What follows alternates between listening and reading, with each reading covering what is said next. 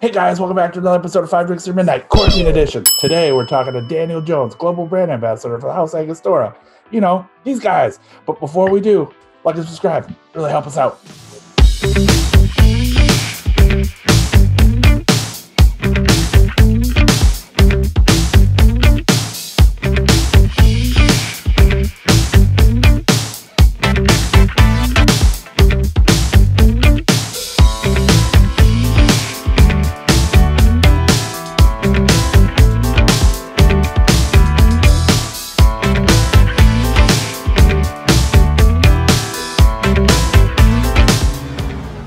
Daniyel, thank you so much for joining us for 5 Drinks, Midnight, whatever comes first. How you doing, my friend?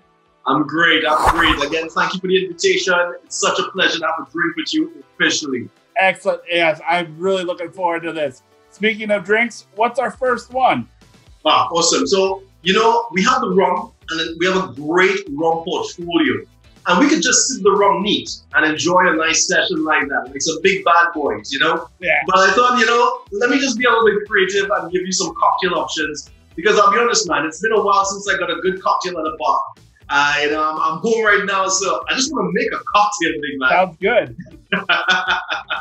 So right now, I don't know if you're familiar with Old Fashioned Week, right? So, you know, the Old Fashioned is one of the oldest cocktails. It has that legacy that goes all the way back to circa 19th century. And Angostura aromatic bitters has been a part of the very foundation of the Old Fashioned.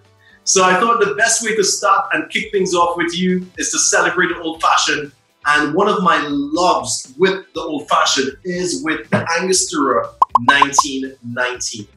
Now it's a gold rum, and this bad boy really gives you a nice, delicious rum Old Fashioned, man. You're going to be happy with this one. I love that you said that it was to be served with a smile. So, definitely. You know, I always say, so one of my mottos is the final garnish on every drink is a smile. Excellent. Well, cheers, my friend. Cheers, my brother.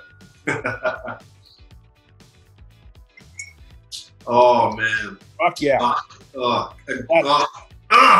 That's how you started. You know, I always have this philosophy, Tim. So, you know, I've been given the opportunity as the global brand ambassador for the House of Angostura to travel to over 75 countries and cities globally. And it's not the touristy thing. Yeah, you know, I don't get to do the touristy stuff. I go to bars. I go to a bar show, and then I visit the top bars in that market. And I always have this philosophy. The first drink is an indication of how the evening will go. I'm going to say with you. Yes, especially when you go to someplace new, it's always that first drink is going to be like, is it going to be a good night or a bad night? Or exactly. Like, so yeah, your drink definitely dictates that. Because again, with an old fashioned too, it's 3 simple ingredients. But again, yeah. I agree with you. That garnish. That smile, is the bartender friendly or not? And depending on what happens that way, like it can ruin your whole night. You can have a shit. Exactly, man. Listen, I'll give you a story, man. I always tell people it's all about the bartender. And I mean, Dale DeGroff said it best. You know, he said we go to the bars for the bartender. And you know, the old school gurus I'm talking about here, Tony Abugamin, he said, you know, you long forget about the price, you know, and it's about the drink experience. I'll give you a quick story about this, man. I had the best mojito, which was the worst mojito I've ever had. Now, I'm not calling it a bad mojito, but compared to the mojitos I've had around the world, this was not the best, but it was the best mojito experience. And this was in Cuba at La Bogadita, the celebrated birthplace of the mojito. Now, it's a claim to have created the mojito, but it's not factual to date. However, today, tourists go to Cuba, to La Bogadita, for the mojito. So I'm walking up the street and I'm seeing a lot of people and I'm excited. I'm smelling the cigars in the air, you know, and I see the entry and there's a wooden sign on the outside, La Bogadita, and I'm hearing music, man, the Spanish music, and I'm all pumped up.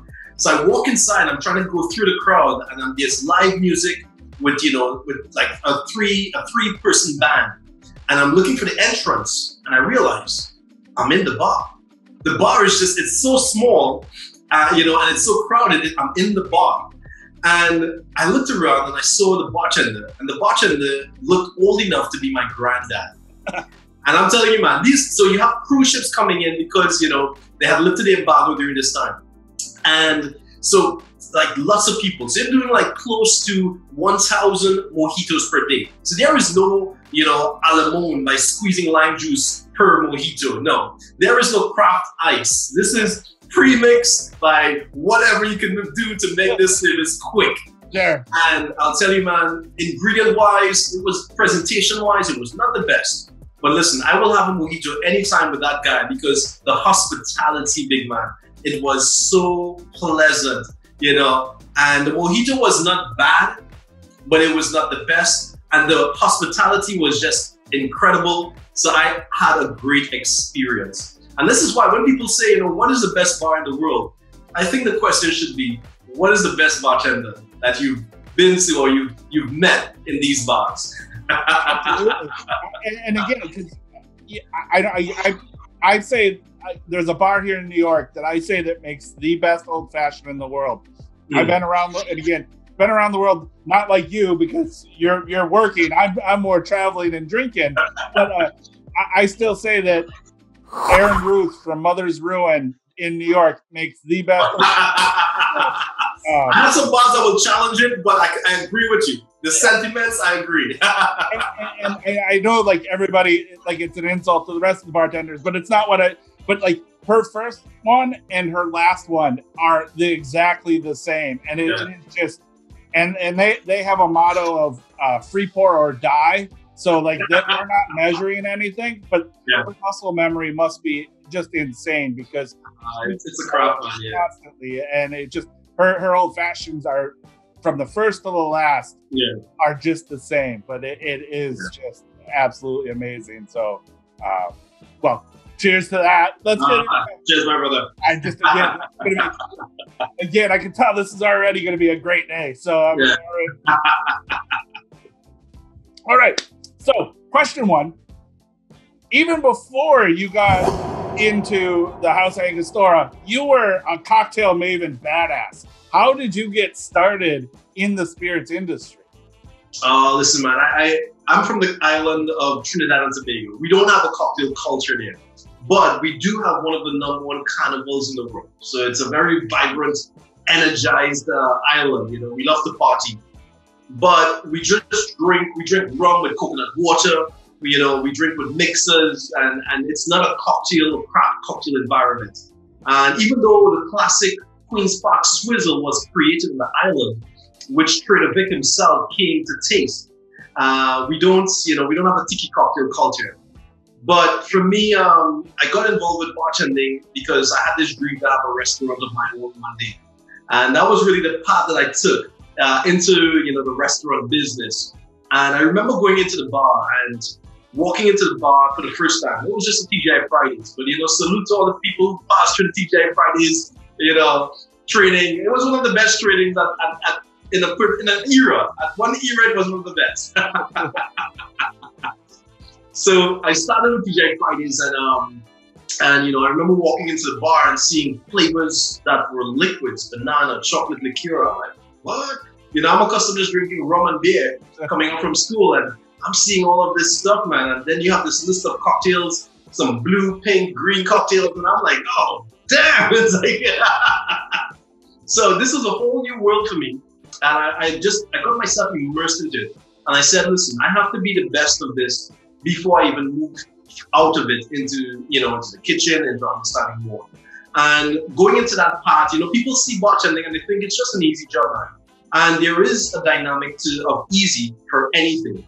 But if you really want to scale and if you really want to evolve with a certain caliber, it requires a lot more. And this is what took me into that path. So I started bartending, and then from there, I opened my own company, which was a mobile bartending company that would do special events at different places. And that became very popular.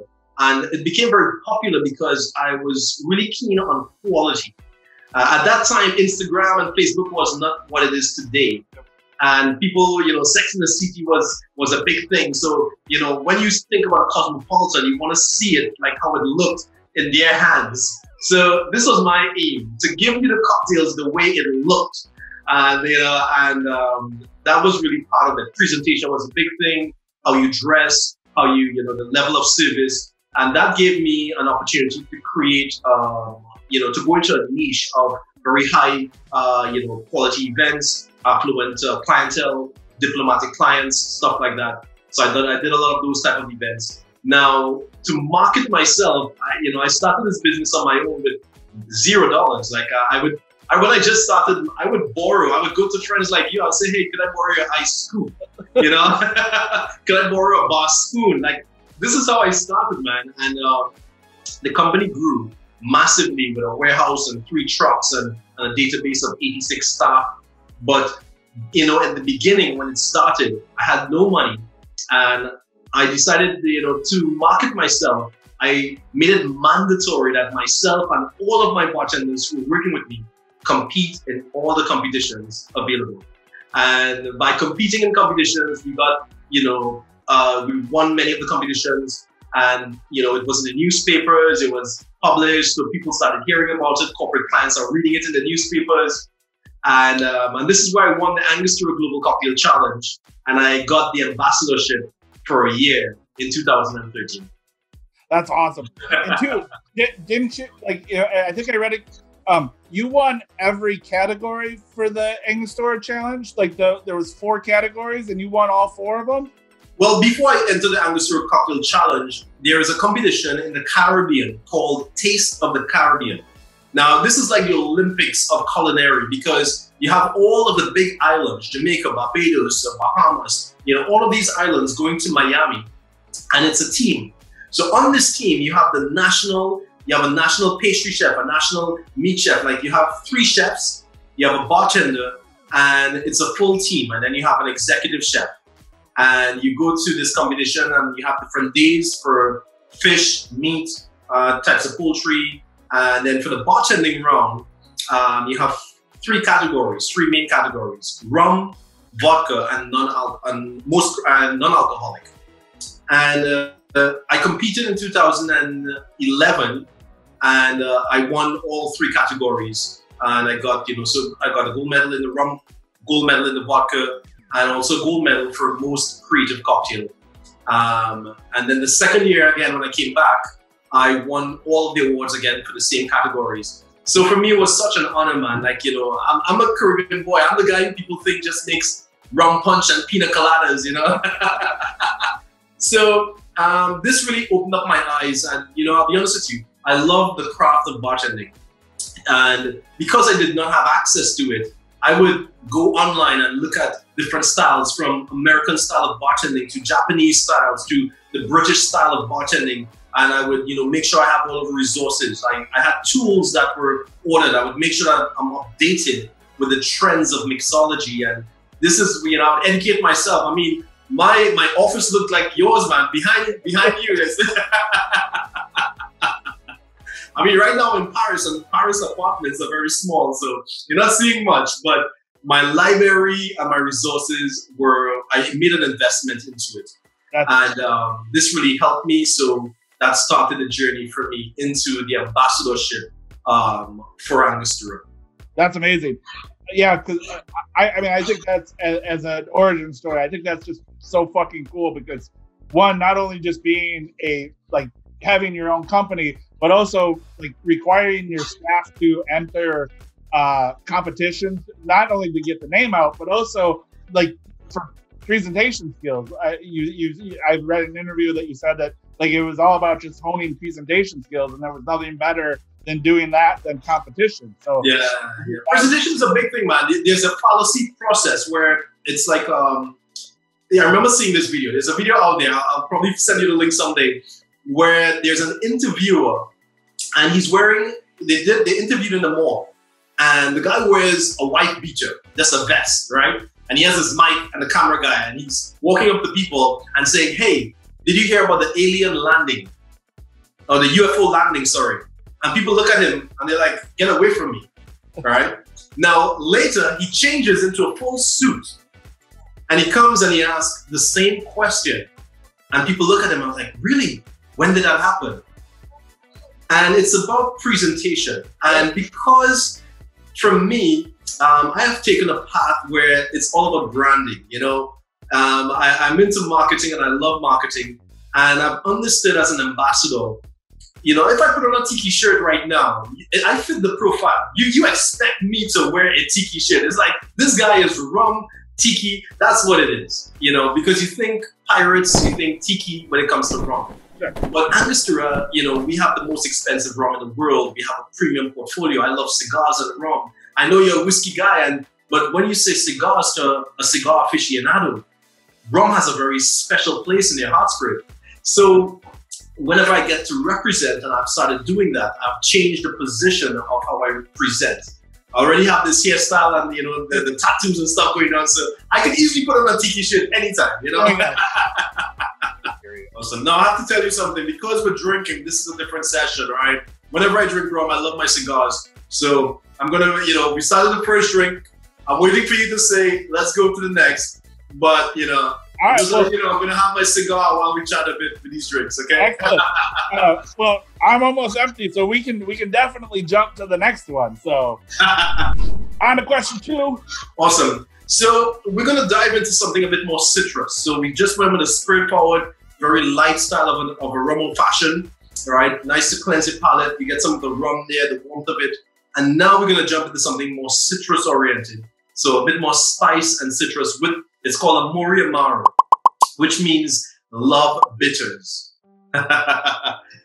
So this one is using it's like the stepchild of the Trinidad sour, because you're using Amaro de Angostura, which is the only Amaro that contains the Angostura aromatic bitters inside of it. And so Amaro by definition is an Italian spirit.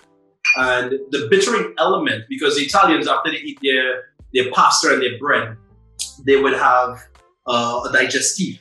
But the category of Amaro has grown into the bartending culture, where bartenders are using the bitter and the sweet elements into their cocktails. So for us, we created what is called a medium classification. It's very similar to like Ramazzotti. You have different classifications of the category of Amaro. It starts with aperitivo bitters like Campari, Aperol. Then you have light styles like Montenegro, Nonino. Then you have medium styles like Ramazzotti, Amaro de Angostura. Then you have, let's say, Fernet styles like Fernet Branca, Luxardo Fernet. Then you have Ferracino or Casifio styles like Chinar. So these are very, you know, the category, I call it the yin and yang of Amari, you know, bitter versus sweet. So for us, this is the only Amaro that has the aromatic bitters inside of it. That's why you see the iconic yellow cap and the white label on the neck. And it has that nice, rich, warm spice orientation. So what makes it so different, any Amaro taste, the bitterness is going to be vegetable oriented. For us, ours is spice oriented, which bartenders absolutely love. You know, so this one contains 50 mLs of Amaro de Angostura and 10 mLs of aromatic bitters. Not dashes, but 10 mLs. I saw that. I was like, holy crap, that's a lot. On to drink 2. Mm-hmm. Cheers. Cheers, big man.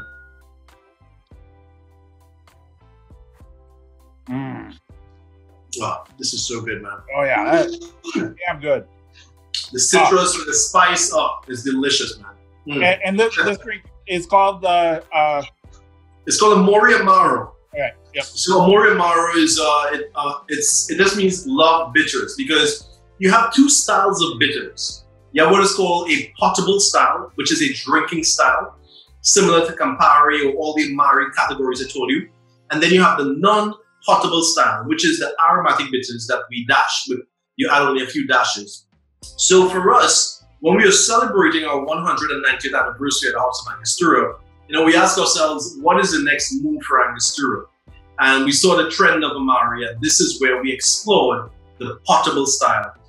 So it's some good stuff, man. Excellent. It's absolutely great. All right, so question 2. Mm-hmm. A little bit. You talked a little bit about it, because Angostura has sent you across the globe multiple times do you have a favorite city to drink in? Oh man! Oh, I know that's probably going to cause a little bit of trouble, but oh man, that I'll be honest, if I'm to give you my philosophy, Tim, it's I'm a more in the moment kind of guy, So I will say to you, every day I get up, it's the best day. In the moment, it's going to be the best moment. I've had this Amore Amaro. I created this cocktail, and I've had this from the inception in many different parts of the world. But you know what? Right now, this is the best moment I'm having with it. All right? Can't argue with that. All right. So listen to me, man. 5 drinks to midnight. Okay. I'm having the best Amore Amaro from the House of Angostura with Tim. All right. Respect, brother. I can't argue with that. That is perfect. So cheers, brother. So I hope that answered the question, because truth be told, it's going to be, wherever I am in that moment, because there's so many great bars and great drinking cultures. I mean, we just saw the world's best 50 bars, announce some of the top bars in the world. But I will be honest, I've been to a lot more places that were not mentioned, not just bars, but regions and countries that were not mentioned. And you see some incredible creativity, man. And it's, so it's one of those things in the world where I don't say anything. I appreciate the experiences. And like, for instance, I've done a series from the moment 2020 started. I've been doing only digital virtual sessions. And this is the first session I've done with this unique style, okay? I've not done anywhere I'm having drinks and just enjoying it and having a conversation. It's such a delight right now. Yeah, so for me, yeah.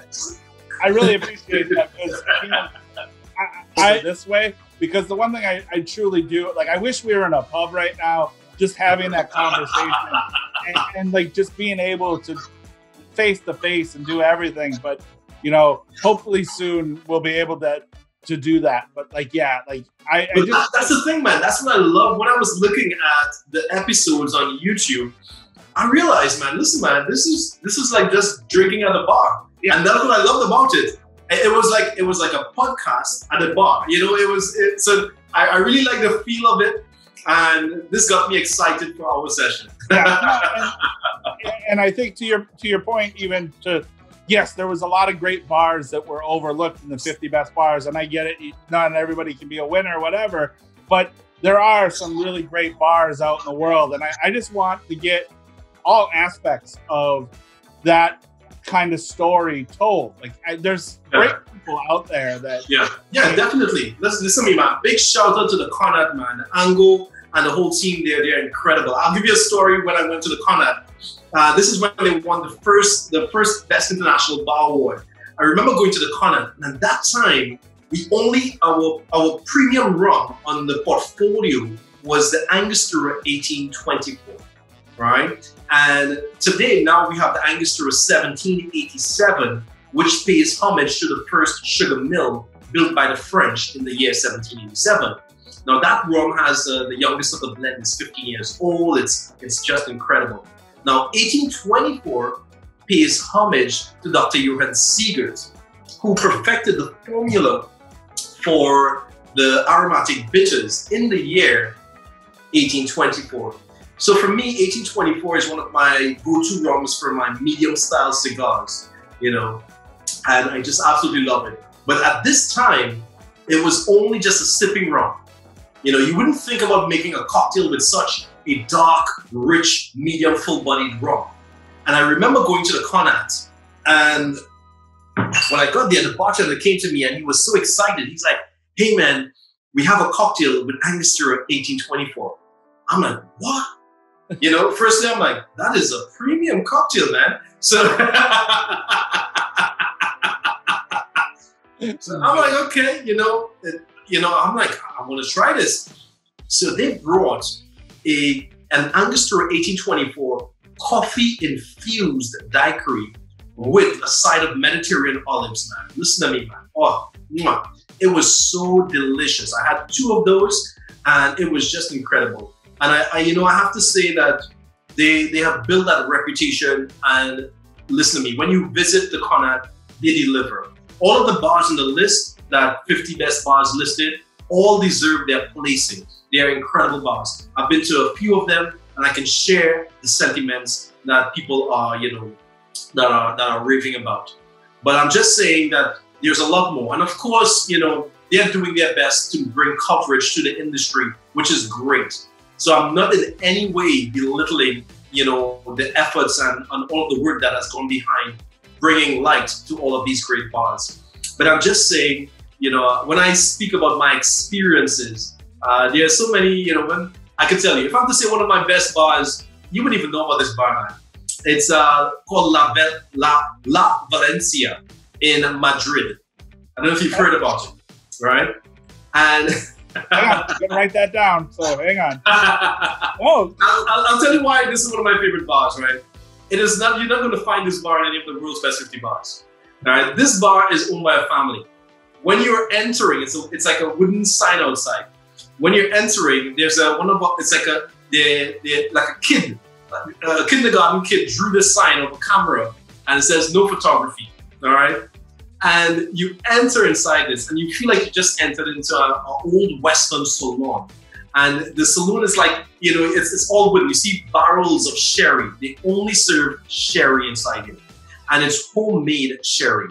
And they have 3 styles, from Madeira, like it goes up to different styles. And they also have homemade tapas to pair with your sherry. Now you can choose, let's say a half or a full size of the sherry. And listen to me, man, they say homemade, but it's artisanal tapas. And you stand at the bar. You can go to the back where there's some wooden seats, but you stand at the bar. It's a long bar, and the family, the father, the son, all of the siblings, they're not even in uniform. Like, they're just dressed casually.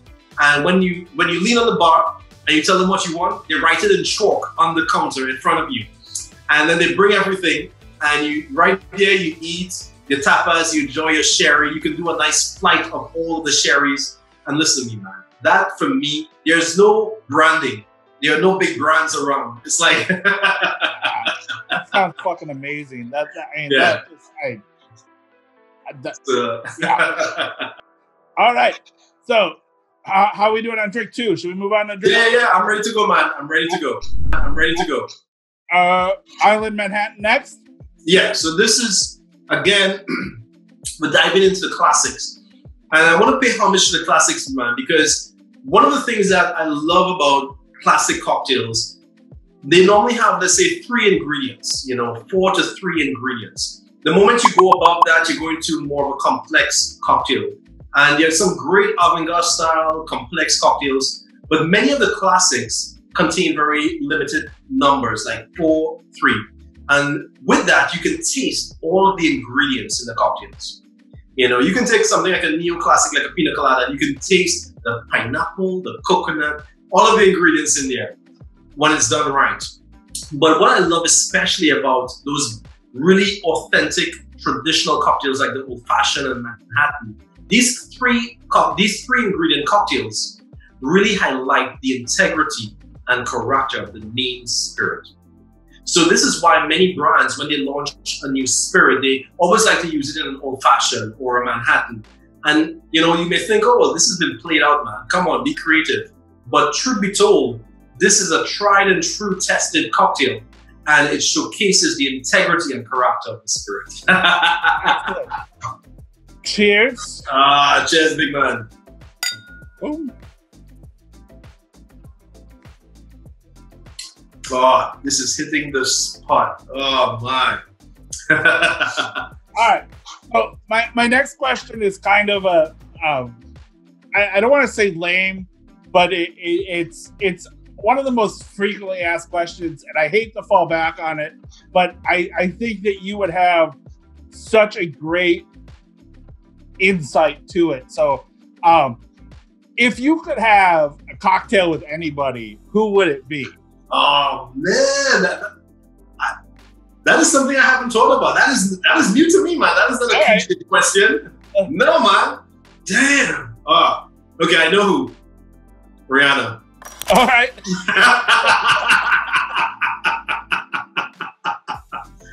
All right, but it depends. It depends. I would probably have, because she's from Barbados, it would probably be something rum tropical style, you know. But truth be told, if I'm to have a cigar and rum with someone, it would, you know what? If I have to say, if the choice is open, it would be Obama. Okay. I'd be down for that. I mean, yeah. I would love to just, because, you know, I would love to have a cigar and rum neat, like the 1824 with Obama. That would be my go-to. Okay. Fuck yeah. I mean, I like both your answers, so I'm down for both. You know, I would love to hear how Obama would speak when he's had like 3 drinks down. Like, you know, he speaks so eloquently. I would love to hear that. Because it's like, you know, as a bartender, when you drink it, it's like, okay, 1, we're good, 2, we're good. When you hit 3 and 4, that's when it changes. Things start to, yeah. Well, that's where like 5 drinks or midnight came from, because we used to have the rule on Whiskey Wednesday, which was 5 drinks or midnight, whatever came first, because we knew that if you had more than 5 drinks, Thursday's going to be fucking hell. Yeah. So, yes, I would love that, like, to be able to see that Obama after like 3 drinks and a cigar. Like, I'm down for that. That's amazing.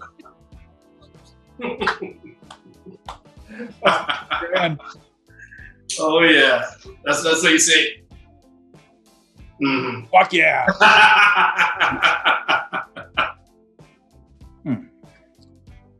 Oh, amazing. Yeah, so this really, you know, like it's, and again, one of the reasons why I decided to go with cocktails with you is because you taste, I saw that you taste spirits neat a lot, you know. That's kind of your thing. You know, you really dive into expressing and really showcasing the brands through that neat perspective. And I want to kind of bring back the whole hospitality. You know, there's a point where bartenders got very uptight, where they were wearing, you know, bow ties and stuff. And you go to the bar and you said, I would like a vodka Red Bull, and they would be like, no, I only do Manhattans and Cosmopolitans, or no, sorry, not Cosmopolitans. I only do dry martinis. Yeah. Yes, you know, it's like they were very uptight. So then there was the resurgence of the bartender, where the bartenders became a little bit more hipster oriented. And they started relaxing and just putting on an apron and then having a conversation with the clients and the guests, which is what we love to enjoy. So with that, you know, I feel like, you know, I wanted to kind of share that perspective with you. They don't want you to compare the rum with all the whiskeys and bourbons that you've been drinking for the past few days. I wanted you to just chill and have some cocktails, you know, and feel like you're back in St. Thomas with your $2 rum. Yeah, so the 1824, this is, like you see, I already have it decanted. This is one of my rums that I have decanted here. And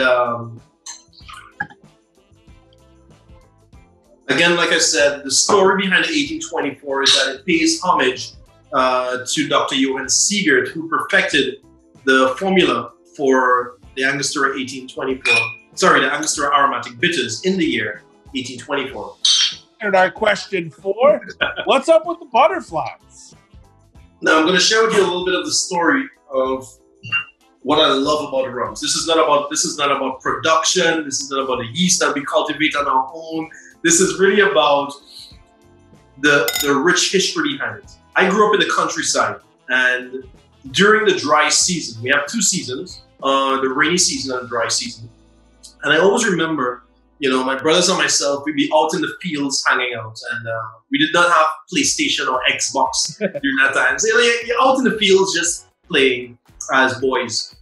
And we would pick sugarcane with our hands. You grab the sugarcane stalk with your hand, you break it with your feet, and then you peel the skin of the sugarcane, and then you bite into the sweet nectar of the sugarcane juice. But sometimes you pick the purple stalk, the green or the red stalk, and it's not sweet. So I always wondered, how did the farmers know which sugarcane to pick to make sugar that's always sweet? So when I got involved with the House of Angostura, I found out that the farmers knew when the sugarcane was at its ripest, whenever the butterflies would sit on the sugarcane. For them, it was a sign from the gods. And for us at the House of Angostura, we consider it a mark of perfection. And this is why you see the bottles are adorned with the butterfly on the logo. And if you look to the top, you'll also see the butterfly. You're not seeing it there too clearly. All right, yeah, let's turn it here. That's the butterfly right there. But many bartenders don't know today, and even though we've changed the packaging, at the base of the bottle, there is a beautiful butterfly. So, now, I'll tell you one more thing too. If you put the bottle under a bright light and a magical butterfly appears, you've had too much rum to drink, my friend.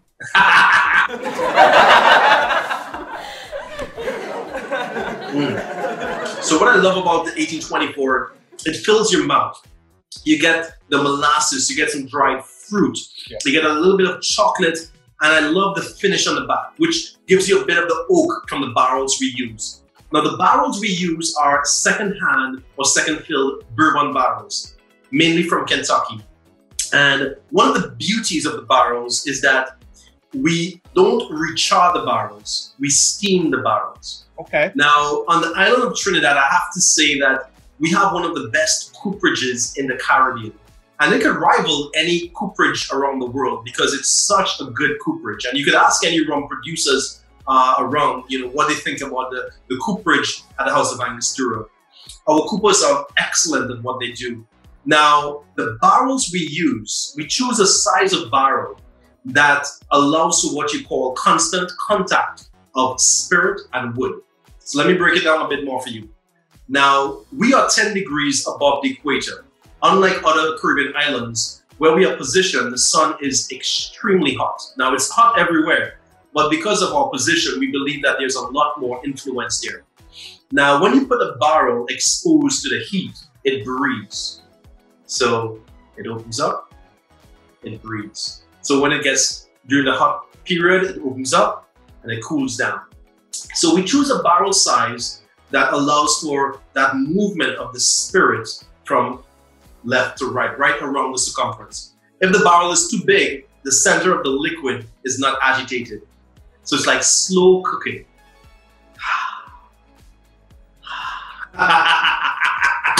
What I was saying to you at the beginning was really important. So when we get the barrels, we don't rechar the barrels. The barrels have already been burnt, right? We steam the barrels. By steaming the barrels, we're able to preserve some of the material congeners within the wood. So it latches onto the spirit with a lot more ease in the transition. It's a natural synergy of the spirit and the wood. And this really allows the rums to mature a lot faster. Now I have to make a point that's not given the credit that it deserves.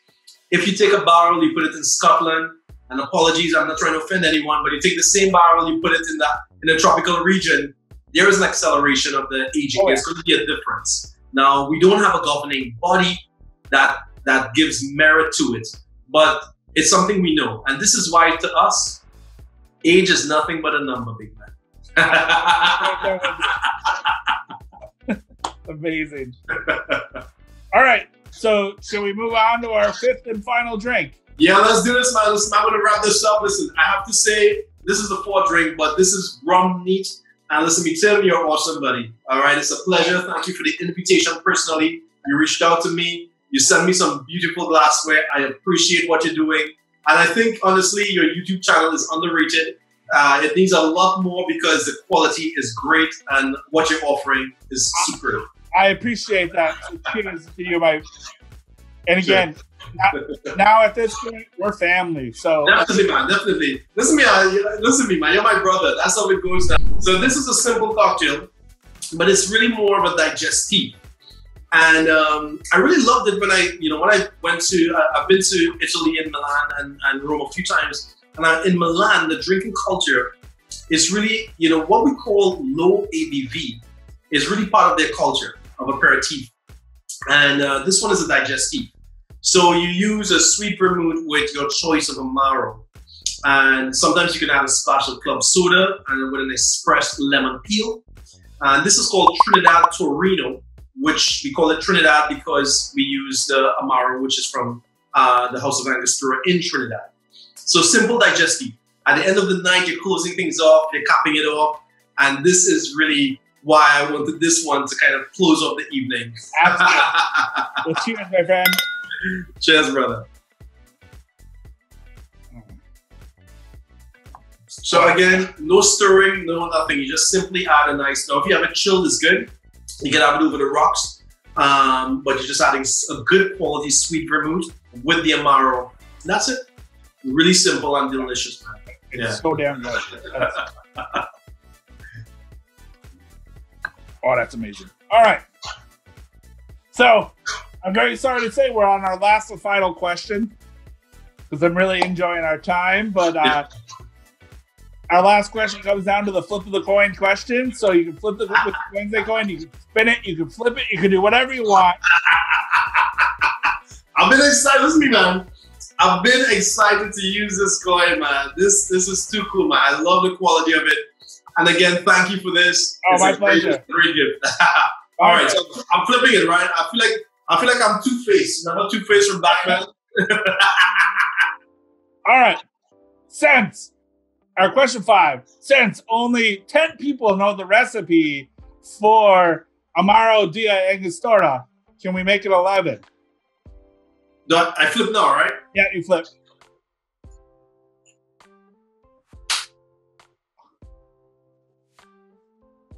Fuck no! Listen to me, man. I would love to know their secret, man. Listen to me. I'm trying to put together an Ocean's 11 team to get into the secret room. Okay? So let me give you an insight. Have you heard about the secret room? No. So at the House of Angostura, we have, there's a door, a red door, like a little red door, a red door with a brass sign that says secret room. Now, the Amaro is different.